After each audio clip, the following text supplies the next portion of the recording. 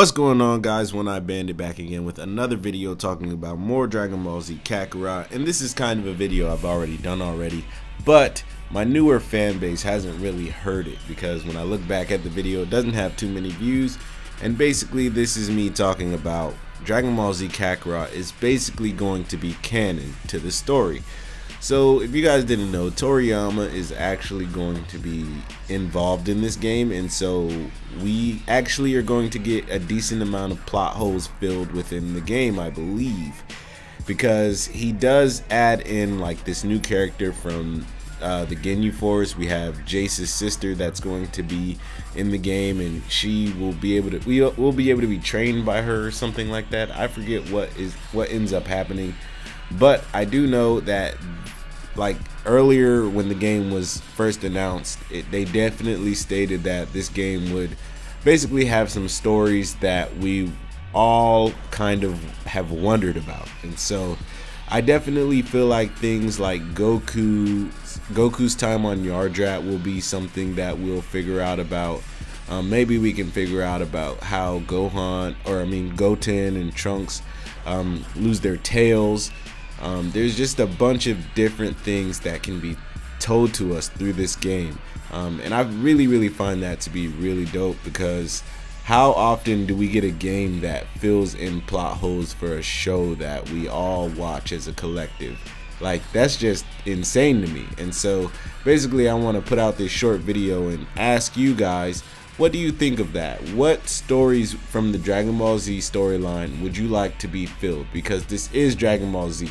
We might get Super for DLC, but of course we don't know yet. So what Dragon Ball Z stories do you guys want told? So like things like how did Vegeta get Super Saiyan 2? How did even Goku get Super Saiyan 2? Or Goku Super Saiyan 3 training in the other world? Like, there are so many questions that could be answered through this game, and I really want to know what they are, and that's why I really want to get my hands on this game. And also, guys, honestly, if you haven't already checked out my video on me giving away a Dragon Ball Z Kakarot copy when the game comes out, you need to go down in the description below, watch it, because I'm trying to give out a copy of Dragon Ball Z Kakarot to somebody.